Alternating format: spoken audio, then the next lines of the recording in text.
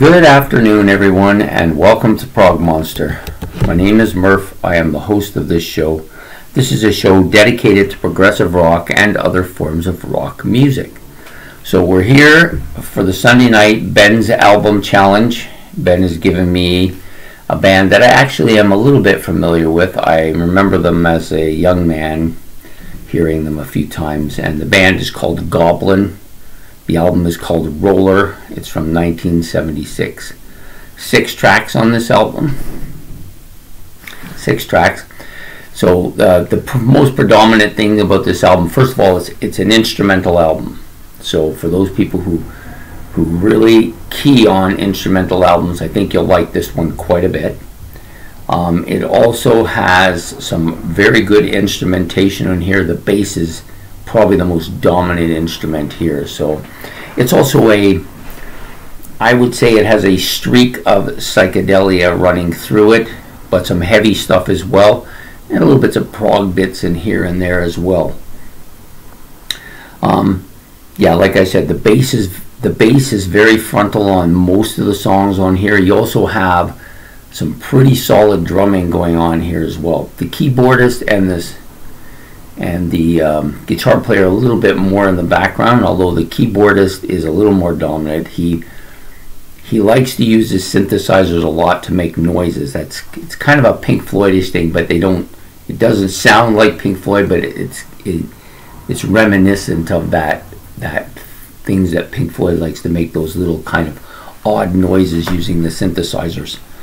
The other thing about this album, the guitar soloing, while not that frequent, is very good when put to the test. Okay, so there are 6 songs on the album. The first one is Roller, which is, of course, the title track of the album. Some really heavy bass opening here, with some real catchy kind of keyboard riffs going on as well. I think it's an excellent song to start an album off with. If you like instrumentals, you will like this immediately. It's very catchy. Okay, the next song out is called Aquaman, which opens with this kind of water noises, like something is like almost like a fish tank sort of kind of thing going on here.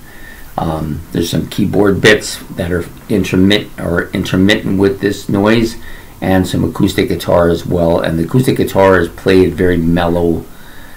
It's almost like a classical sounding noise, guitar sound. Then you have some more really dominating frontal bass on this particular track.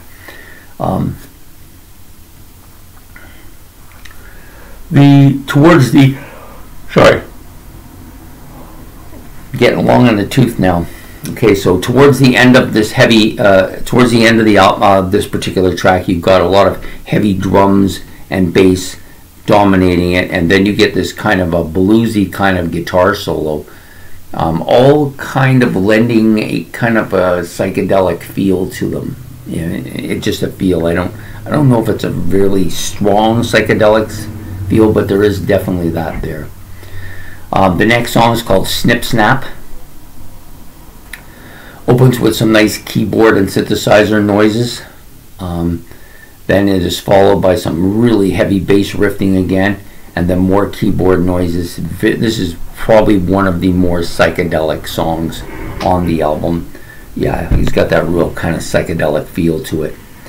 The next song is called The Snake Awakens. I'm not going to probably get this right because I feel like this is Italian. So Il Revelio del Serpente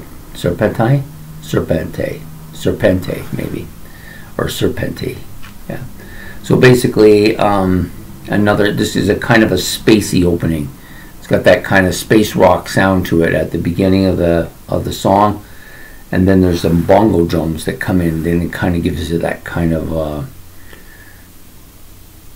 almost native feel to it. Towards the end of the album, you get this kind of piano part that's kind of different. There's not a lot of piano on this album, but this part is got this piano part at the end, which is pretty nice. We get to the song that's probably my favorite. Like, Ben likes me to pick one particular track and tell why it's my favorite.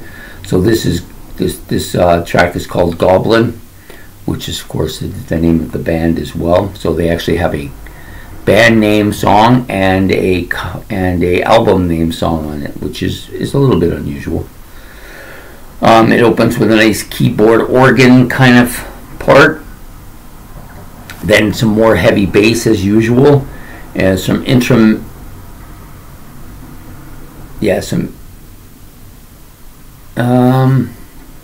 not sure if that's what I meant to say, so I'll just skip it. Great solo from the keyboard guitar part on here. Really good. This song is probably the most dominant instrumental song on the album, and it's the longest song on the album too. It's almost got a bit of a, there is some psychedelic feel to it, but there's also a little bit of progness to this particular song. And of course the bass and drums are up front again. So, and then the final track is called Dr. Frankenstein. Again, this is a more dark song than the others, a little bit darker. The drums and of course the bass again are very dominant. So as they are on every track, these are I think the bass is probably the most dominant instrument on this track. It's very loud, very frontal, very riffy, which is not something you get a lot of, but definitely a dominant factor here. This album is kind of, like I said, very psychedelic. Well, not very psychedelic. It does have some psychedelic flavor to it. It also has a little bit of that jazz fusion-y sound to it, mostly because the instruments are all kind of very dominated by soloing and bits and pieces put in there. It's actually quite a good album for an instrumental. I'm not particularly fond of instrumental albums, but if you like instrumental albums and you like where all the instruments are kind of dominating or playing bits and pieces and parts and very catchy kind of hooks to it, then you will love this album. I think it'll be one of your favorites.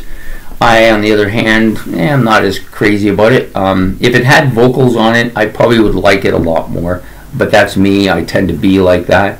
I don't mind all the soloing and all the stuff they're doing. I just prefer vocals on my music. So if there was vocals on this, I'd probably like it more.